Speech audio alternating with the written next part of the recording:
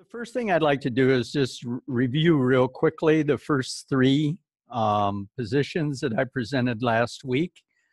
And then what I intend to do is we'll start off by building a Christian foundation. So we're going to go to Genesis to build that foundation. And then we'll add a few elements from the law, and then I'm basically going to pass out the same format of answers to the questions that I did for the first three. My intent is to try to do that all within an hour and leave us at least half an hour for discussion. So that's the goal. I'd like to give us quite a lot of time to talk about it.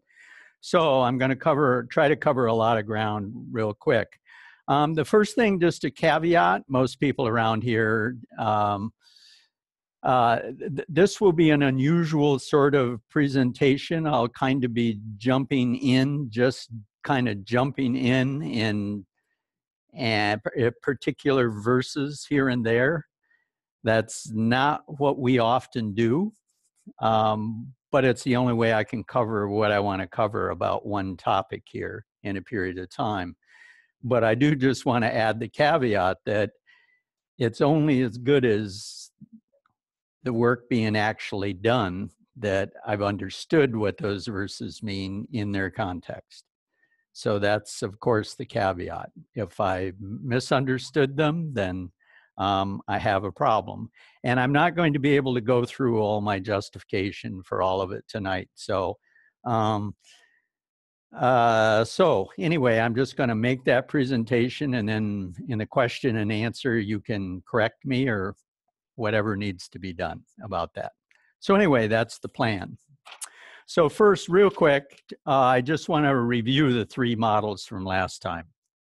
The first one, Model A, the Enlightenment model. The ultimate good for mankind was material prosperity. The purpose of nature, provide man with his material needs. The immediate goal was profit. The mechanism for management, supply and demand. The model of dominion, absolute ruler. Man's responsibility is to maximize our economic efficiency. And then two questions. Does nature have intrinsic worth? And in this perspective, the answer is no. And is it necessary to protect all species? The answer is no. As I mentioned last time, usually people who present these three perspectives, that's more or less what they present, whether they write it in articles, books, or even if I'm interacting with them. Rarely, if ever, do they ever acknowledge the foundation that underlies their view. And what I would argue with these three views, I might be wrong, but I think a lot of people, maybe most people, haven't really thought about the foundation so much, but they just kind of gravitate towards one. Just an unarticulated move towards a foundation that's unarticulated. So the foundation of this ethical system is God does not exist. Man is an animal. There's only the here and now. That's all that matters. And all that exists is matter. So that's Model A. So Model B. The first model was the model of the Enlightenment. A very common view, still held by a number of people today. The second model, Model B, is I've labeled it radical environmentalism. The ultimate good here was spiritual. Our goal is to connect with God. The purpose of nature is to provide man's spiritual needs, and in this view, wilderness is sacred. The immediate goal for human beings is to minimize our material needs and to experience God mostly through wilderness. The mechanism for management is that the government would manage especially the wilderness areas. The model of dominion is I call it worshiper. I haven't come up with another name for it yet. Maybe somebody can help me with that, but it seems to cover the territory reasonably well. Man's responsibility here is to tread lightly and protect the environment, especially the wilderness. Does nature have intrinsic worth? Yes. Is it necessary to protect all species? Yes. The foundation of this view is that God exists and he exists within the creation. This is a pantheistic view. In their view, man is a spiritual animal. In fact, divinity is in each one of us. And in their view, man is morally responsible for the environment. So that's model B. Those are the two extreme positions. There's a sort of a middle position. I call this the environmentalist or the conservationist model. The ultimate good for mankind is material and spiritual needs. The purpose of nature is to meet our material and spiritual needs. So, and the immediate goal is for us to meet our material needs while protecting the environment. The mechanism here for management would be the government would manage in largely using the best science. To the best science is what's considered the goal for management.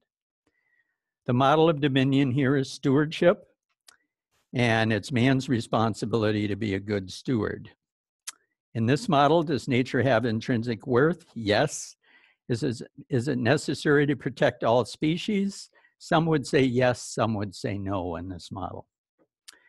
The foundation here, and the foundation of this view is mostly comes from Darwin. God does not exist, only the material exists. Man is an animal, therefore only the here and now matters, and man is morally responsible for the environment. So those are the three positions as I articulated them. And I pointed out last time that at the end that they have their superstructure, but they haven't really articulated what their foundation is. And once you do that, as we saw last time, I would argue there's points of real incoherence when you put together that particular foundation and that particular superstructure. As last week, I spent a little bit of time going through those, what I thought were inconsistencies or incoherencies, or at least at minimum, questions I need answered before that position could hold the moral high ground. So anyway, that's what we did last week. Any quick questions or anything about that? Yes, Denise. So in the last model, my question before you just said what you said is, in what sense is it spiritual? In the last? The model C. Uh-huh.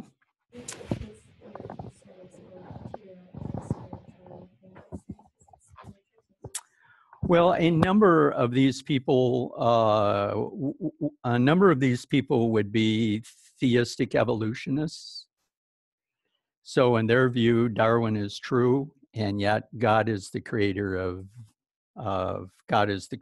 creation.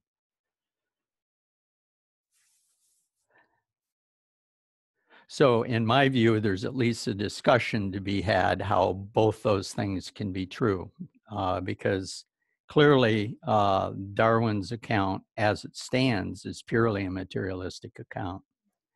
So the issue is how you would make those two things compatible. Okay, my second question was, I know from last week when you mentioned the model of dominion in the first model A. In model A, the model of dominion is absolute ruler, and I forget what that means. And in model B, it's worshiper. So can you just refresh my memory? Okay. The model of dominion, what I'm getting at is kind of how man would articulate his role with regard to creation. So in the first one, he's an absolute ruler. He can do whatever he wants. Okay, other questions? All right, what I would like to do now is I want to start building the model.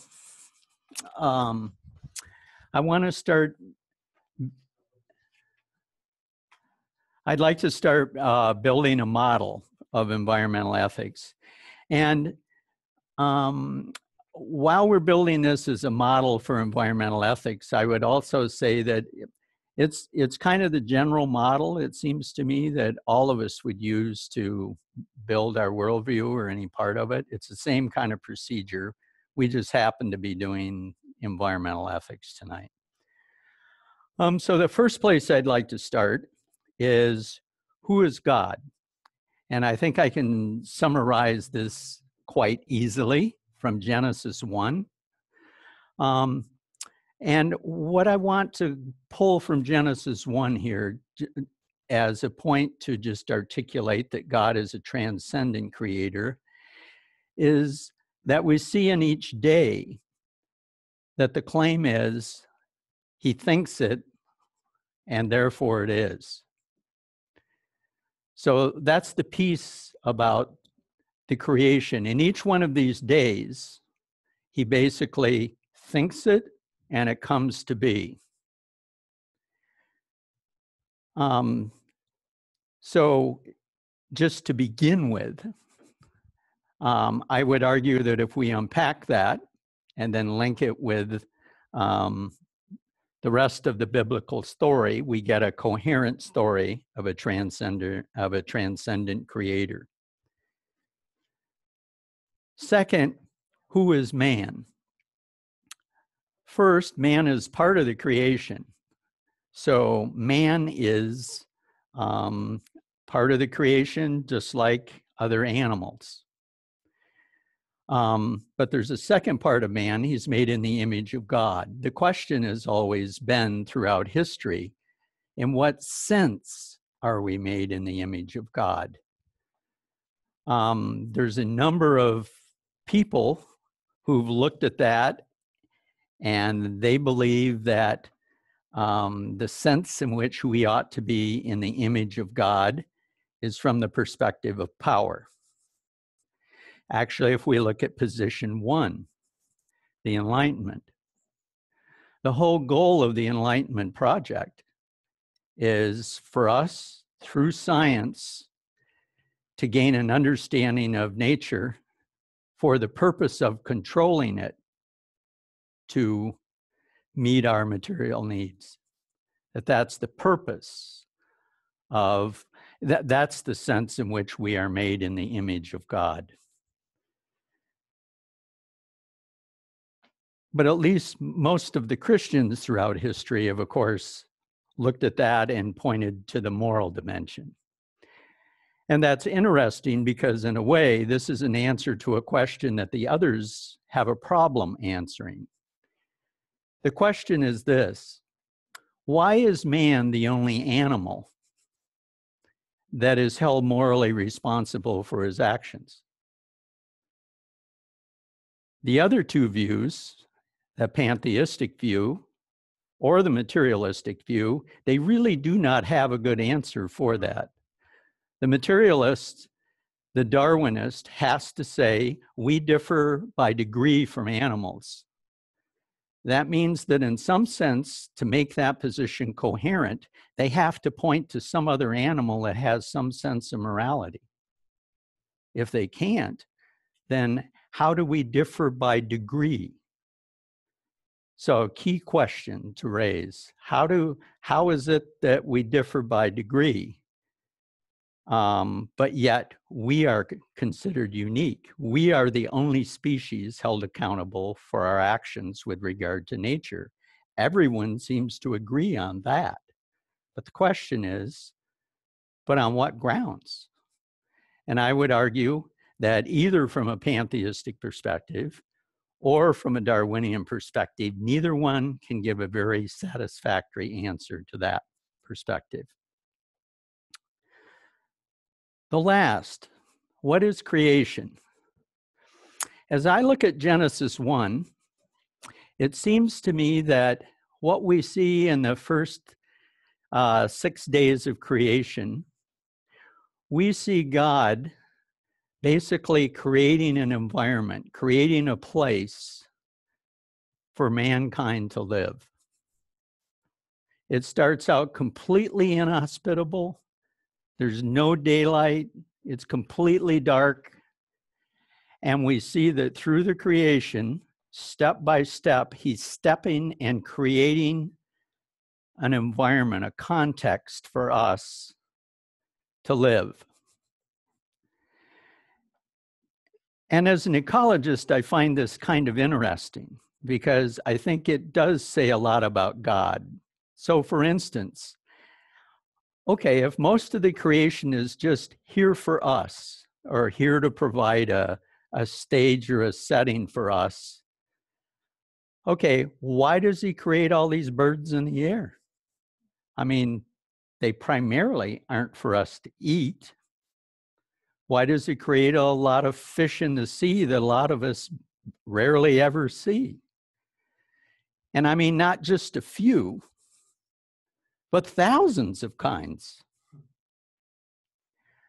I mean, God could have created birds, and he could have created fish, and he could have created a couple.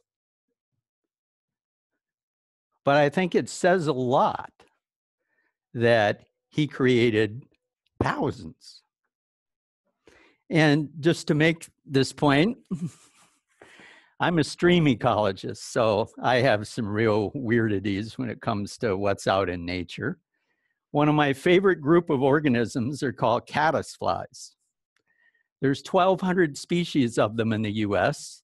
All of them spin silk. They all make a case, a house. Some of them are made out of stone. Some of them are made out of vegetation. Some of them are free living, but they make nets to catch their food. But what's interesting about them is every one of the caddisflies, you don't need to see the organism. All you need to do is see the case. Every one of their cases is unique. And in fact, there's a little caddisfly, I've marked the page, I'll pass the book around, that makes sort of a tortoise shell. And there's one species, he makes the tortoise shell out of sand grains. And right here, the little sand grain that goes here, it has to be a red sand grain. And if there are no red sand grains in that basin, it will not occur. I mean, just think about all the millions of species that were made.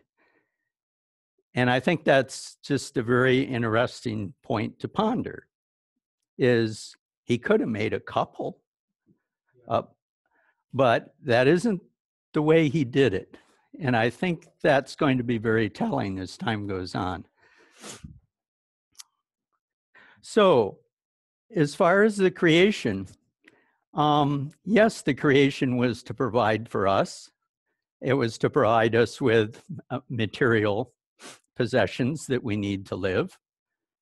But it seems to me that there's at least an element that's much broader than that, that's much more important to us. But those are the quick remarks I'm going to make on God, man, and creation. I want to go right to Genesis 1:28 in the issue of subdue. Because what it says is mankind creates man. We are to increase, fill the earth, multiply, and we are to subdue the creation. And as I mentioned last time, this is a pretty heavy-handed word. This word's used, the same word, slightly different ending, but the same root word is used in Ezekiel to talk about the Jews subjugating somebody else. So this is about subjugation. The word is often translated trample or stomp. That was one of my fundamental stumbling blocks with Christianity right there. Is my reaction to that is that if that's what God is really asking for, if that really is his command, then I hate him. There is nothing admirable here. I don't see that that's a moral response at all. That's the way I read it for at least 2 to 3 decades of my life. There came a point at which, for some reason, I don't know all the reasons, but I came back to the Bible to read it with a different set of eyes. And subdue. It does mean trample. It does mean stomp. But actually, if you put it in the context of making wine, that carries a little bit different set of connotations with it. And it is in the context that's usually used in the sense of treading or trampling to make wine. So that was one place where I began to change my view, possibly, of what was there. The second part of it is I looked at the interaction of God, man, and creation from Genesis 1 through Genesis 9. And I found that really interesting this time. Genesis 1, God creates all this myriad of stuff all over everywhere, and then plants a garden and puts man in it. I mean, he created the whole creation and then actually plants the whole garden. Man doesn't have to do anything. He's given all of it. He's given a perfect setup. All he's got to do is sit here and eat fruit. He does have to take care of it and keep it. So he didn't set it up. He didn't do any of the work. But his job, Adam's job in creation, is to keep and maintain the garden.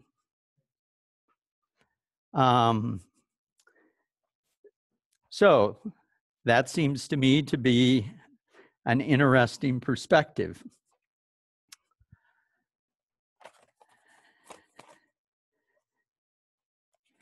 Now, we'll jump ahead to, let's see, I'll go all the way to Genesis 3. So, this is after Adam and Eve have eaten the apple, and they've interacted with God, and God is basically now going to tell them what their relationship with nature is. And again, I think this is highly instructive. This reminds me a little bit of going through the Old Testament and looking at how essentially the promises of God develop over time. I mean, Abraham's given a set of promises. We see the promises with sons down the road. We see promises to David. We see promises, but they kind of develop over time. There's a sense in which I think we see a process here. We see a similar process, only it's not going exactly the same direction for the most part. So what does it say here? Because you've listened to the voice of your wife and have eaten of the tree of which I commanded you, you shall not eat it. Cursed is the ground because of you. In pain you shall eat of it all the days of your life. Thorns and thistles shall bring forth for you, and you shall eat the plants of the field. Okay, I'll start with the last piece first.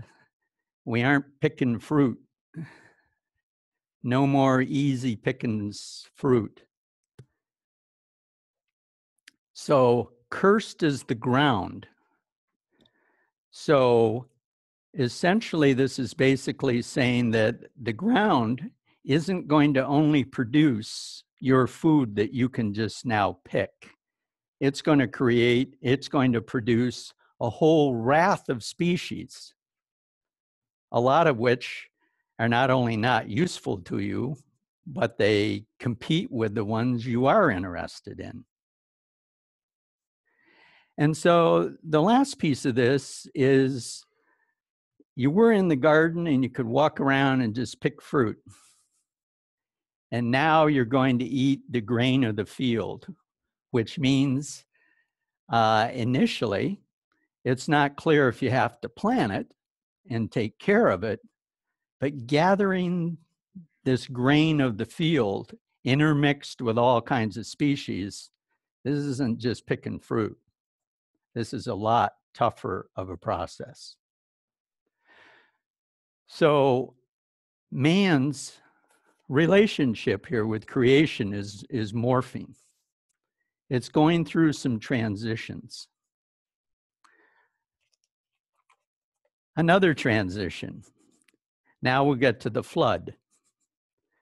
So what was the reason for the flood? The reason for the flood was all mankind was evil and only evil thoughts came to mind all the time. Mankind had really forgotten and neglected God. So God decides that he's going to save a small remnant, but he's going to wipe the rest out, and he's going to again begin with a new remnant. Well, this new remnant, once they come out of the ark, chapter 9 starts. And God blessed Noah and his sons and said to them, be fruitful and multiply and fill the earth. Okay, that's the same quote as Genesis with one change. It doesn't say, and subdue the earth. Now, what's interesting about this is that is in the matter, this is the Masoretic text I am reading. But in the Septuagint, the Greek version of it, that verse about subduing the earth is there. So it's a long discussion. I will leave that out of it, whether it should be in or not. But the point is, he's basically giving the same sort of command here. But now it continues. For fear of you and dread of you shall be upon every beast of the earth and upon every bird of heaven, everything that creeps on the ground and all the fish into the sea. Into your hand they are delivered. So basically now our relationship with creation changes again. We went from eating fruit to eating grain to now we can eat fish and meat. But again, there's an emphasis here that this isn't going to be easy pickings. The creation itself now, the animals fear you. You're not just going to go pick fruit. This again is going to be a difficult living. So just here in Genesis, 3 snapshots, it seems to me, we see that there's a transformation that's taken place. Why did that transformation take place? Nature was cursed because of man. So nature was cursed and it was transformed because of man, and in a sense, to make man's life more harder work, to make this more toil, more drudgery, to come up with the sustenance we need to live. So it seems to me that that's a piece of the foundation of what we need to build an environmental ethic. We need this context. of God, man, and nature in this interaction and this development over time.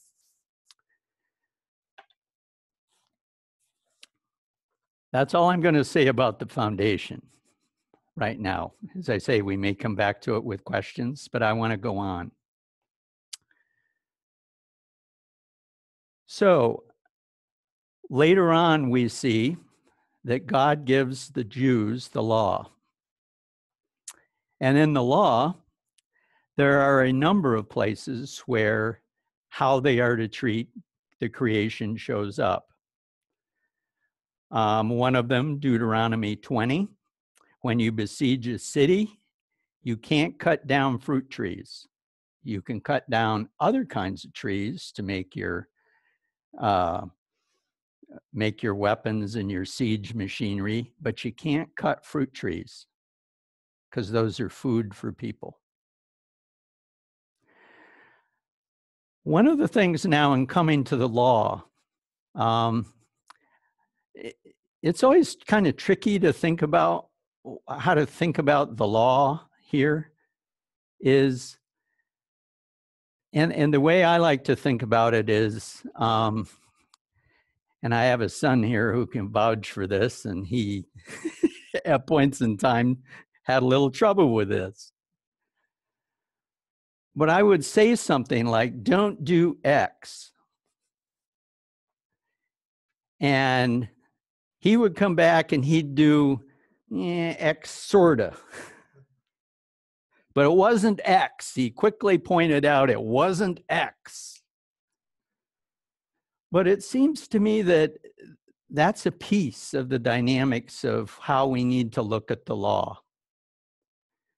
That when we look at a particular law, we're not just looking at a case that says, okay, when we go to war, we aren't going to cut down fruit trees.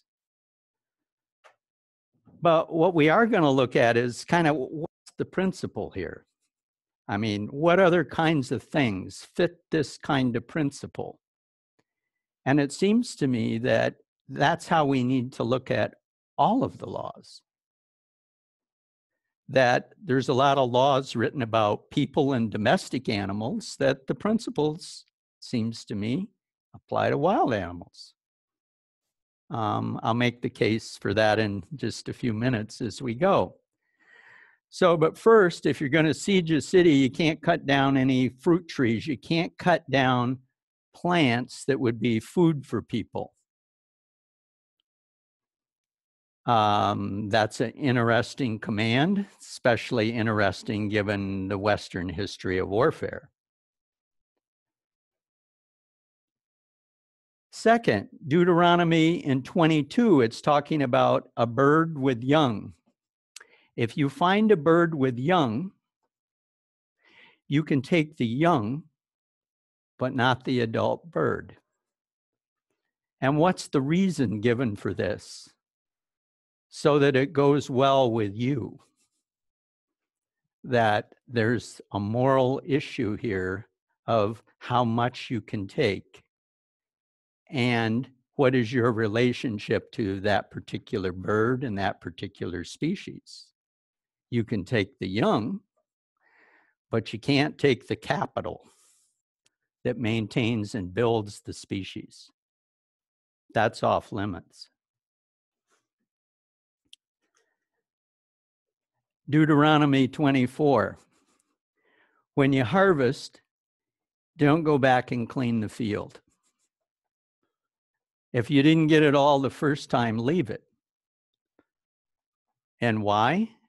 You're leaving it for those less fortunate, neighbors, people in poverty, and sojourners. So one of the interesting pieces here is this is one of those places where it's saying economic efficiency is not our highest goal. There are a number of things more important than economic efficiency. Leviticus 23, don't reap to the edge of your field. And when you plant fields, leave wide hedgerows. Well, what's that for? Same sort of thing. You don't harvest the edges and corners of your field. You're supposed to leave roughly 10% for other people to go glean, but also for the wild animals. That those hedgerows and those extra leavings are for them as well. Again, we see that economic efficiency is not the highest goal. I can see an argument being made, but you know, if we really harvested it effectively, more efficiently, if we harvested all, then we could go give it to people. But it seems to me that one of the interesting things about the law is fundamentally what it's about is treating people as if they are important and equal.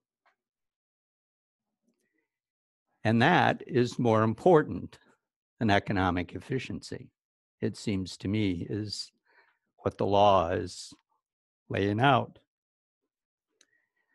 Lastly, I want to come to the Sabbath and the Jubilee, which is in Leviticus 25.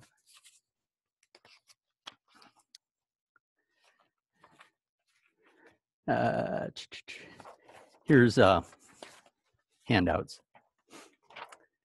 So I just, on one side is a list of the things we're talking about.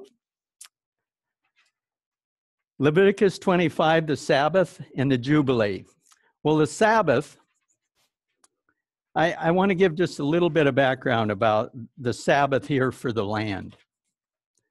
Is we all know that the seventh day of creation in Genesis 1 was a Sabbath rest. But actually in Leviticus 25, it's laying out that the land is supposed to get a Sabbath as well.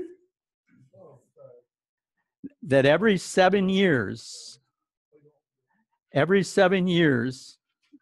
field is to lie fallow. Now, in that 7 years, now a couple things about this, about the Sabbath and the Jubilee. First, this pertains to fields. Now, part of the population I don't know what portion of the population had fields. I'm assuming probably a lot of them had fields, but they're going to be, I'm guessing, of various sizes. Secondly, these are not fields that you would be grazing sheep on or grazing animals. It seems to me all the prescriptions we have for fields are about cultivated fields. So this isn't about grazing animals. Grazing animals, it seems to me, I may be wrong, if somebody knows, correct me here, but the little bit I know about it is that at this point in time, the Jews maintained grazing rights is open. It was open. But the fields are private property for each particular family. Each particular family has their own field. Why is that important? Well, one of the issues that it seems to me as an ecologist is if you're trying to manage or think about ethics in the commons, it's pretty tough. Because in common areas, nobody's kind of responsible. No one's responsible if it's overgrazed. No one's responsible if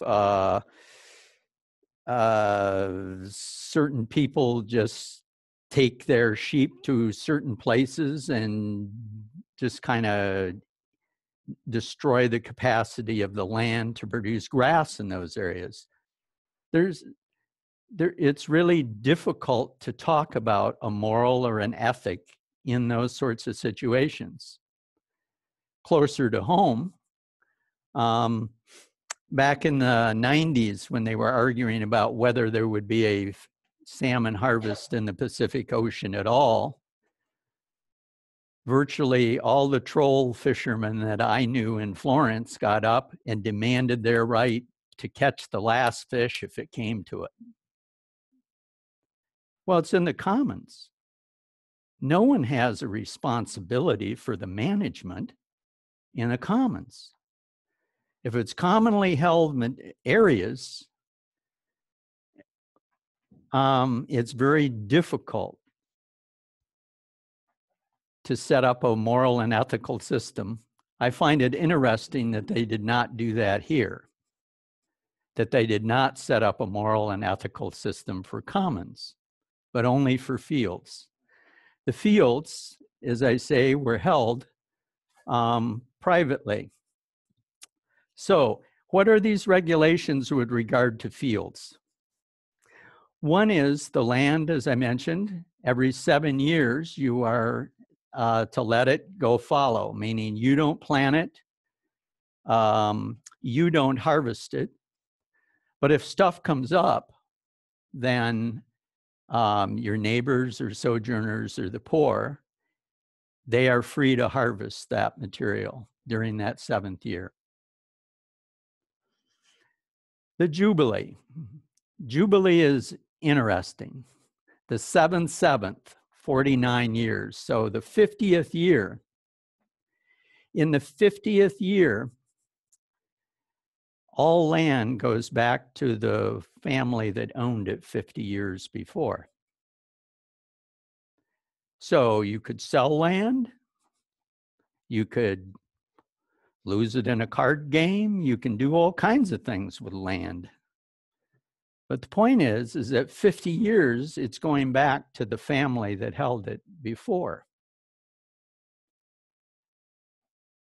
And also, any slave in the 50th year is made free.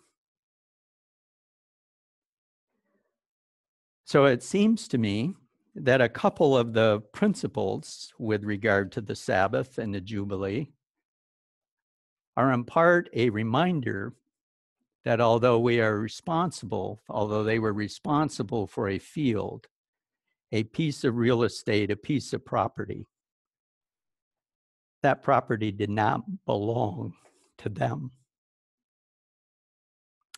They essentially were managing it. They were the stewards of the creation.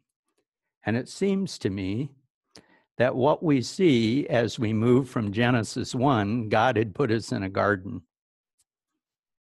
And now we see that because of sin, where we have come with our relationship to the land. So what I would like to do now is present the Christian view of environmental ethics and asking the same questions that we ask of the others. And that's on the flip side of your sheet. The ultimate good for mankind is what Paul primarily calls life. I don't know exactly what life is in practice. I only hold an idea of it kind of abstractly, but the converse I know real well. Yeah. So death I know pretty well. So just a short little reminder is I think about, and I'm sorry for Gutenberg students here because I don't know how to put this in the context, so forgive me for this. But the first thing I'd say is think about the person you were at about 18. Who you were, what the world looked like, and what you were going to do. And my hunch is as life has gone on, you find out you're not quite the person you thought you were. The world isn't quite the place I thought it was. Relationships start out with incredible potential and somehow it gets to be work and they just don't get there. Sort of a snapshot of life or of death. life as we experience it here now. So it seems to me that the ultimate goal that God has in mind for us is life. But as we've seen with both his solution to this problem, the promises, we saw their evolution. We also see the evolution of our relationship with nature. It's a process. So the purpose of nature here is, on one hand, to meet our material needs, but that's not an easy process. We need to, in this life, we have to work at it hard. And for many people and at many times, there's a great deal of suffering in that. But in doing that work, that's a major context for us to work out our salvation. That we have to make moral decisions with regard to the creation. Now, I'll be the first to admit, living in the 21st century, that's a little tough. I mean, when I was growing up on a farm in high school running the family farm, I wanted to buy a guitar and an amp one summer to join this garage band. So I had a choice. I could go cut down a couple of oak trees and sell them, 300-year-old oak trees. I could farm an extra 5 to 10 acres of hay or wheat. I ended up going to work on a neighbor's farm for 3 days a week during the summer to make the money. But in that environment, it's kind of easy to see what the costs are, to see what the trade-offs are. But the environment that's been built, this modern environment built by the Enlightenment through industrialization, the specialization which brought us to here, one of the things that it seems to me that's happened is we got separated from that. We got separated from all that, and now it's really, really tough to try to figure out what the trade-offs are. And how do we do this? How do we make moral decisions about stuff? Most of us are really isolated from creation. Most of our lives, I mean, we don't interact with nature directly very much. The overwhelming majority of it is all indirect. So how do we deal with that? How do we make decisions? And I think that's really tough. What I would argue is, through technology and science, we created a situation that had never occurred before. One of the problems that it created was just this problem, that we don't know how to think about this stuff from a moral perspective very easily. It's pretty tough. But that's part of the system that we built. So what's our immediate goal? Our immediate goal is, over time, to develop a mature faith. And part of that, it's interacting with people. Part of that is interacting with nature. And of course, to meet our material needs. The mechanism for management is righteousness and learning wisdom. That's our mechanism for management. The model of dominion is steward. Man's responsibility is do the right thing. That's pretty easy. Sometimes figuring out what exactly the right thing is at points in time, as I've said, that can be pretty tricky. But nonetheless, our responsibility is to try to do the right thing. Does nature have intrinsic worth? Yes. It was created by God. He called it good. And he created this incredible plethora of species of all kinds. Is it necessary to protect all species? I would argue the answer to that is no. there are higher values. And in places and in points of time, those are decisions that have needed to be made and probably will be needed to be made in the future.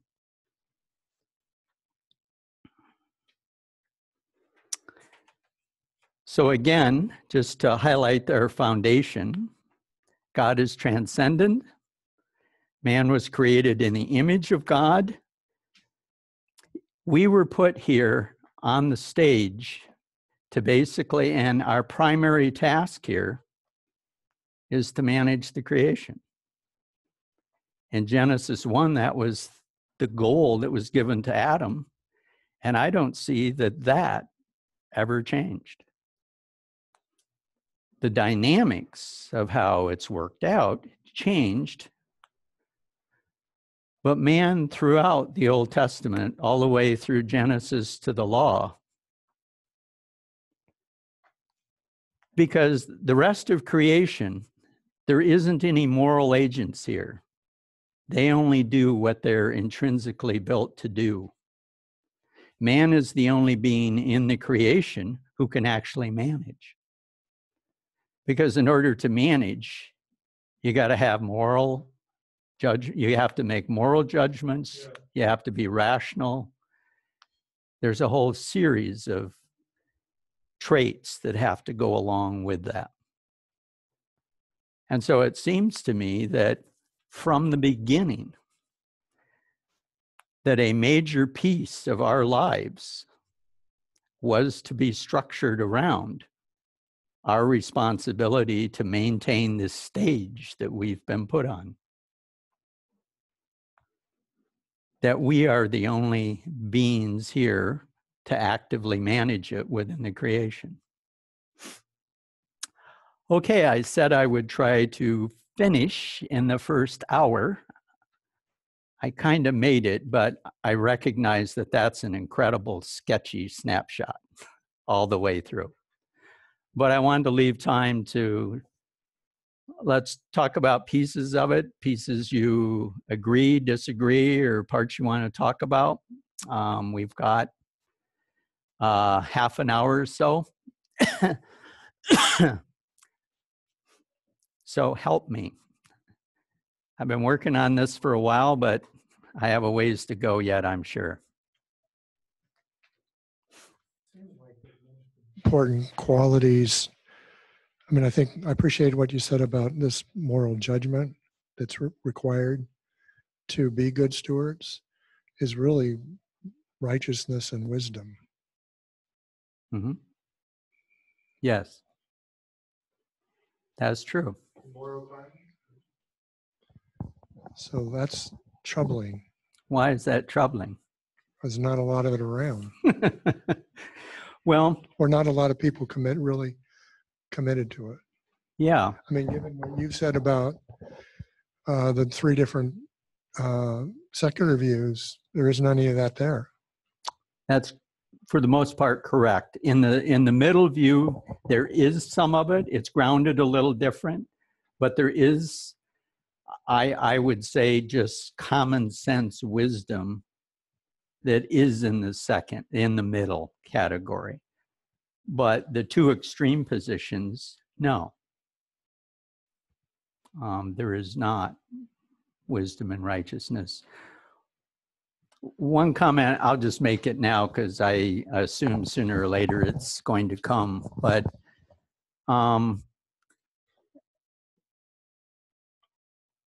the question gets asked sooner or later, especially by enviros, the radical enviros, that after I talk a little bit about what it looks like to restore salmon and stuff, their position is, well, this is the most pessimistic story I've ever heard. This is not this is not an optimistic picture of the future. It's not. But it seems to me the environment is no different from any other thing we have to deal with in Christianity, like our relationships with each other. I mean, if we could really do it right now, then the gospel is a lie. That's the punchline here. If we could really manage nature rightly with wisdom and righteousness, then the gospel is a lie. Because if we could really do it, then we don't need to get saved from anything. That sin is dominating our management of the natural world, just like it's dominating our relationships with other people. They're part and parcel, part of the same total view. And I think that's why in Romans 8, Paul talks about in nature self-groaning for salvation, because it's part of it too. All of this is a part of one piece. We've not been very good at recognizing this is just another piece of the same problem. It's the identical same problem. Does that make sense? Do you follow? Yes. I think I largely agree with you on all the points that you just made. I just have a question that I would like you to comment on. Okay. Which is, it seems like in the law, however, and I think carrying through into the New Testament, there's this idea of here's what you ought to do. Mm-hmm. And there isn't a sense of this is too hard for you. Because Moses even says this isn't too hard for you, right? In the sense that here's what you need to know to be the kind of people that God wants you to be. Mm-hmm. The problem is, I think, everything that you just described, which is fundamentally we don't, in our natural kind of state, aren't really interested in being people on God's terms. We want to be people on our terms, right. And that leads to all of the very depressing picture that you're painting.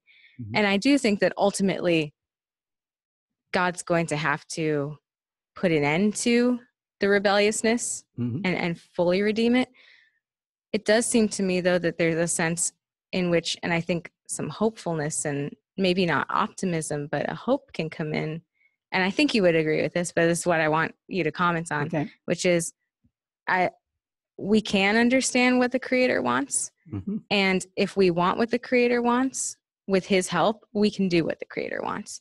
And to that extent, begin to make small, not necessarily progress, but like we can begin to heal the world. Yes. And that there's that is actually, we can begin to fulfill the telos that we were made for. I think we can make progress along those lines. Yes. Yeah, I'd agree. And that in our world today can be very revolutionary. I mean, it can look really different from what a lot of other people are doing. And that God honors that. Like, do you have a sense for that? That I don't know. I don't know that I could answer that question. I don't think I can answer it.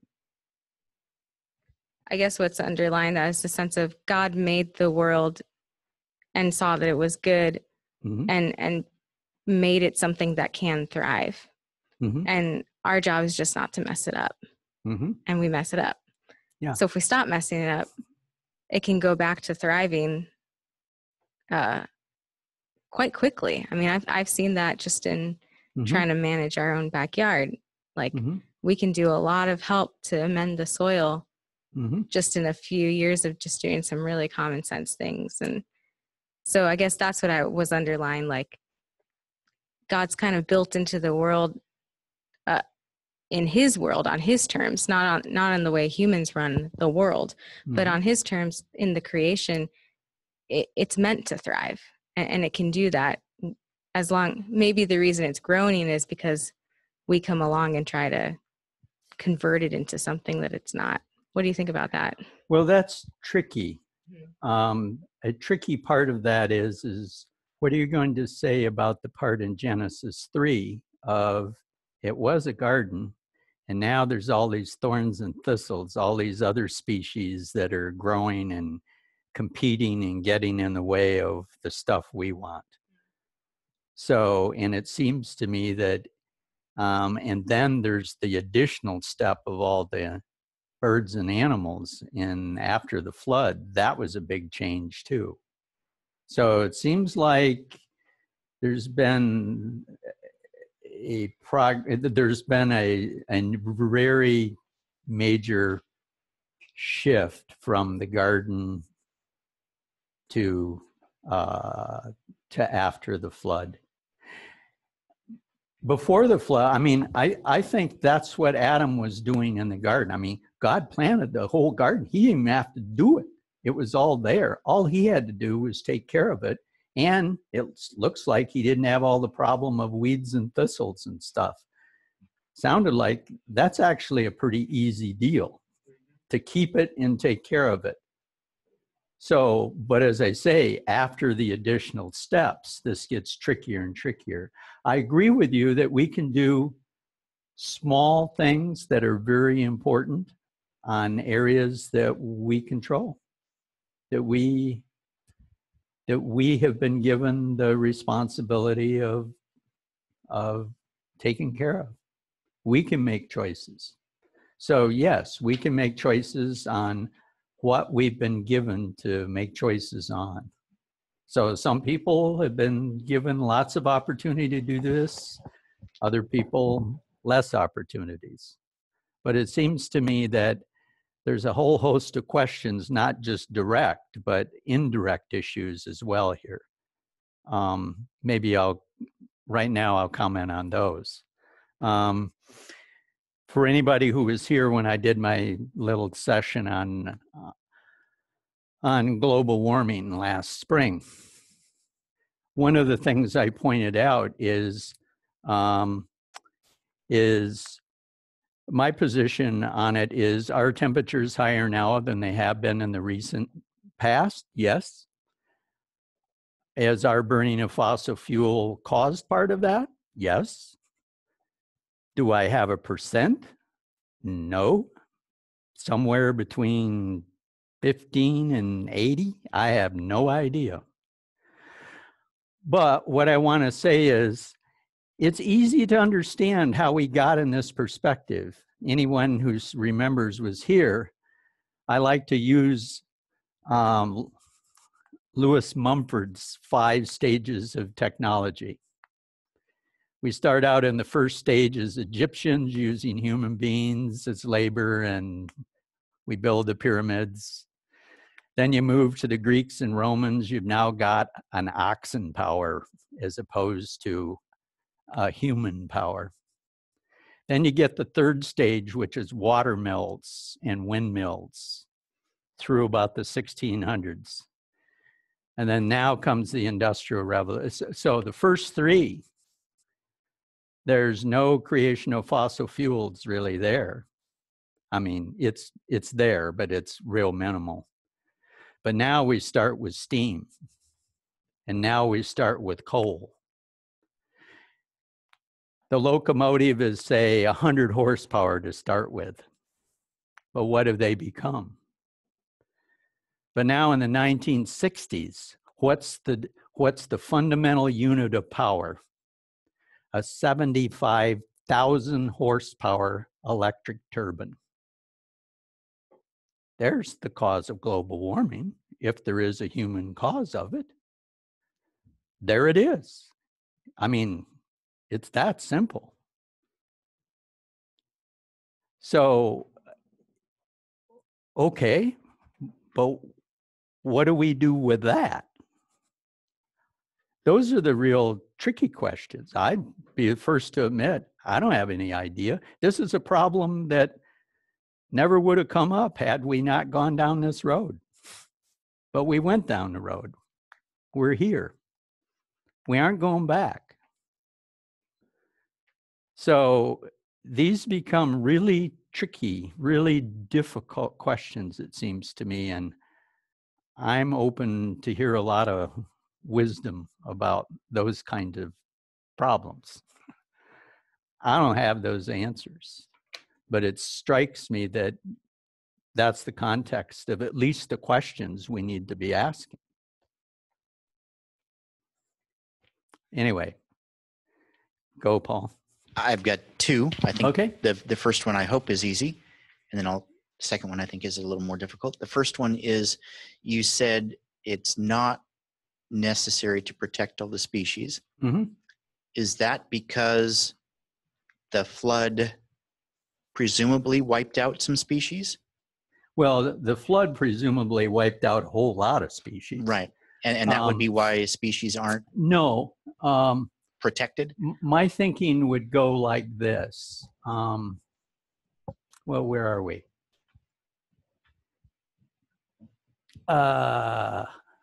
Yeah, let me do this. Let me read an answer. I came sort of prepared for a question pretty close to this. Written by Aldo Leopold. For people that he lived in Wisconsin, ecologist. He's one of the leading ecologists of the 20th century. And when I talked about the group of folks in Michigan that went to rebuild, he was doing the same thing in Wisconsin. This is on the monument to a pigeon. Okay. And this is about a passenger pigeon. Now, in 1860, on his property in Wisconsin, in a 50-mile range, there were estimated to be 180 million pigeons in a 50-mile radius of his place. A monument to the pigeon they're extinct now.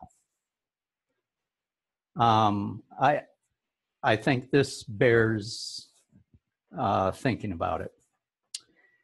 We have erected a monument to commemorate the funeral of a species. It symbolizes our sorrow. We grieve because no living man will see again the onrushing phalanx of victorious birds, sweeping a path for spring across the March skies, chasing the defeated winter from all the woods and prairies of Wisconsin. Men still live who in their youth remember pigeons. Trees still live who in their youth were shaken by a living wind. But a decade hence, only the oldest oaks will remember, and at long last, only the hills will know. There will always be pigeons in books and museums, but these are effigies and images, dead to all hardships and to all delights. Book pigeons can't dive out of a cloud to make deer run for cover or to clap their wings in thunderous applause at mass-laden woods. Book pigeons can't breakfast on new-mowed wheat in Minnesota and dine on blueberries in Canada. They know no urge of seasons. They feel no kiss of the sun, no lash of wind and weather. They live forever by not living at all. Our grandfathers were less well-fed, less well-housed, and less well-clothed than we are. The strivings by which they bettered their lot are also those which deprived us of pigeons. Perhaps we now grieve because we're not sure in our hearts that we've gained by the exchange. The gadgets of industry bring us more comforts than pigeons did.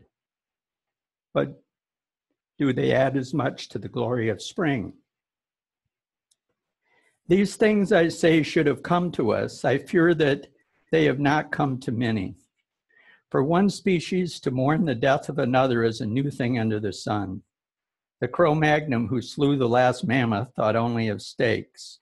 The sportsman who shot the last pigeon thought only of his prowess. The sailor who clubbed the last auk thought of nothing at all. But we who've lost our pigeons mourn the loss. Had the funeral been ours, the pigeons would have hardly mourned us. In fact, rather than Mr. DuPont's nylons or Mr. Vanderveer Bush's bombs lie the objective evidence of our superiority over the beast. This monument, perched like a duck hawk on this cliff, will scan this wide valley, watching through days and years.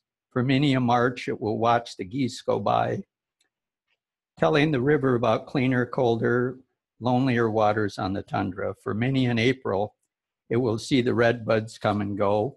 For many a May, the flush of oak blossoms on 1,000 hills. I'm going to skip down. We are told by economic moralists that to mourn the pigeon is mere nostalgia. And if the pigeoners had not done away with him, the farmers would ultimately have been obliged to, in self-defense, to do so. This is one of those peculiar truths that are valid, but not for the reasons alleged. The pigeon was a biological storm. He was the lightning that played between two opposing potentials of intolerable intensity, the fat of the land and the oxygen of the air. Yearly, the feathered tempest roared up and down and across the continent, sucking up the laden fruits of forests and prairies, burning them in a traveling blast of life. Like other chain reactions, the pigeon could not survive his own furious intensity. When pigeoners subtracted from his numbers, the pioneers cut gaps in the continuity of his fuel.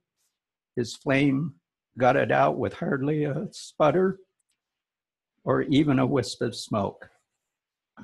Today, the oaks still flaunt their burden at the sky, but the feathered lightning is no more. Worm and weevil must now perform slowly and silently the biological task that once drew thunder from the firmament.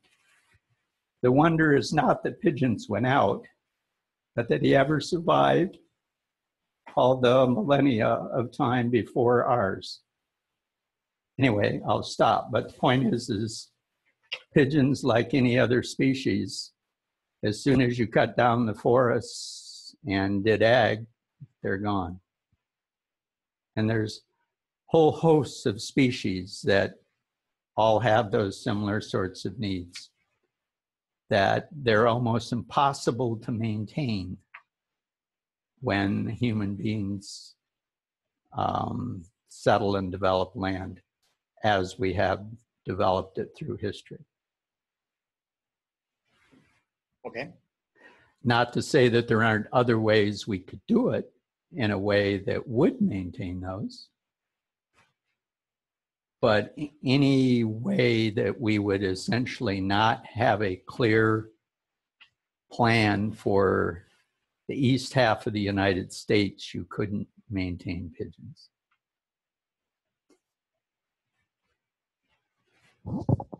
Okay. Does that answer your question? So I think from that you're saying the fact that man needed to clear land in order to grow crops to feed himself is possibly more important than making sure that we have pigeons. Yes, at a point that is true. Okay.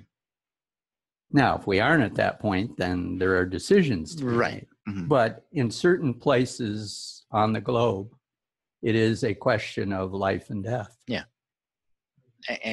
And man is more important than pigeon. Yeah. Okay.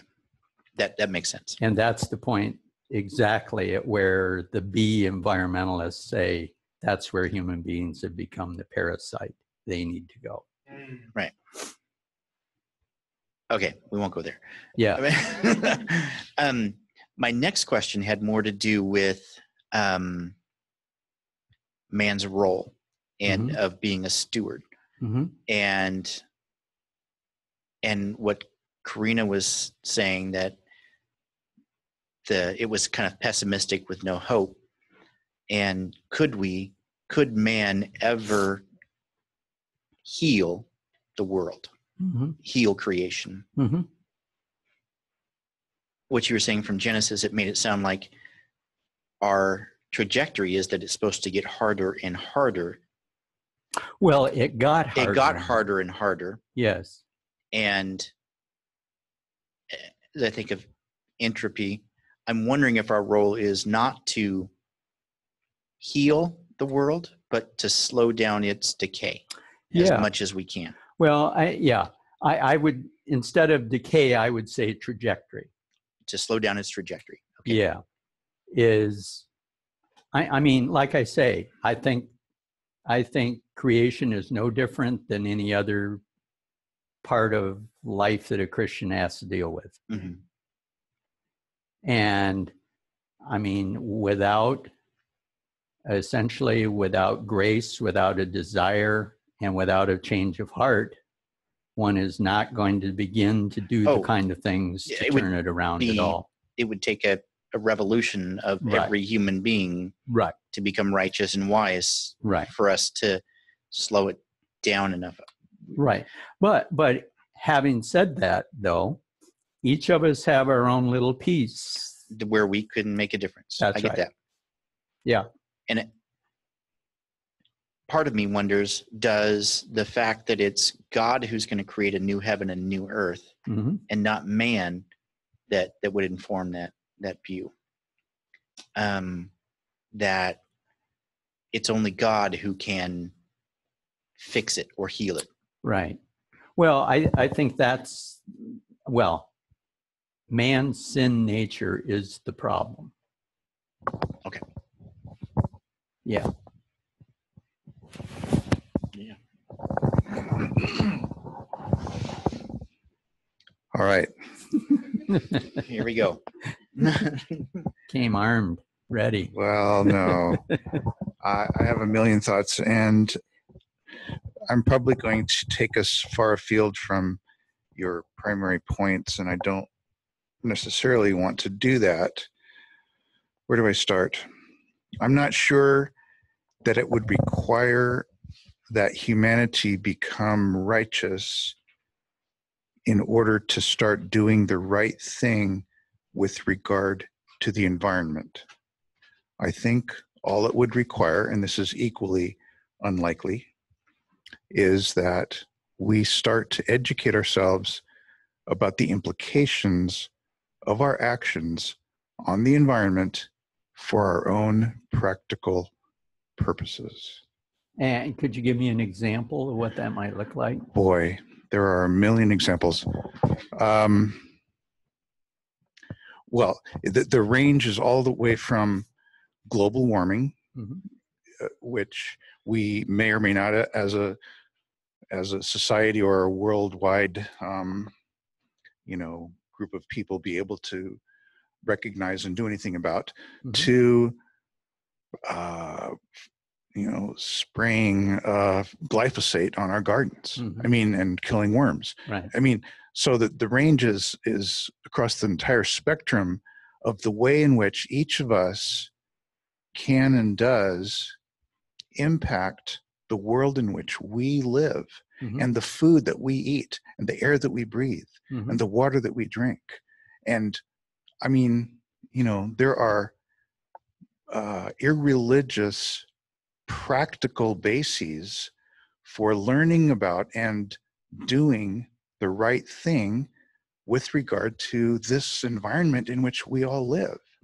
So like I said, that's not environmental ethics, so to speak. Yeah. It's more practical. Well, but it is. I mean, it's rooted in that. And I agree. We could and we should continue to think about those things and implement those sorts of things. My perspective is, though, that yes, we can make some progress, but ultimately, my worry is I don't think the ultimate problem is that we don't know what we need to do. I think by and large, we have enough of an idea of what we ought to do. We just aren't made out of the stuff that's going to make the decisions to make that happen. My impression of our society in this country is that we are clueless about what it means to be environmentally responsible. Certainly, I couldn't tell you how much of the population, but sure, that's true. But there's certain subcultures that know quite a lot. And even in the subcultures that know quite a lot, it seems to me, though, that you can make a certain amount of progress, but in the end, the only thing that would really solve this problem is a moral fix. Because if the decision comes down to my material lifestyle or X, what are we going to pick? The problem with that is I don't know what you exactly mean by material lifestyle, but if we understood the trade-off that most of us make when we trade environmental responsibility for immediate short-term gain in whatever area, we have been foolish. Sure. And if we understood that trade-off, we would make different decisions. Yeah. No, I to a certain extent I agree. But see, what I would want to say, I think we have an analogy here with our personal relationships with each other. And that, yes, there is a point and a place for education, is all of that, but they aren't getting fixed short of a moral fix. And my perspective is, I think the creation is in the same place. I think they're part and parcel. And that's what I think is in Genesis, that's how tightly this whole thing is tied together, is that's just one more arena for our morality to show itself. But I do agree with you, with some education, we can make progress. I'm with you there. Well, we know that we're commanded to love one another, and yet we still hurt each other. Yeah. Right. That's your point. Yeah. Yeah, that is the point. And as I say, if we could truly fix it, then it seems to me that gospel is a lie. Yeah. So that is a truth. It's part of this. Anyway, I think we've run out of time, but I'll hang around if somebody wants to. Thank you very much. Okay. That was excellent.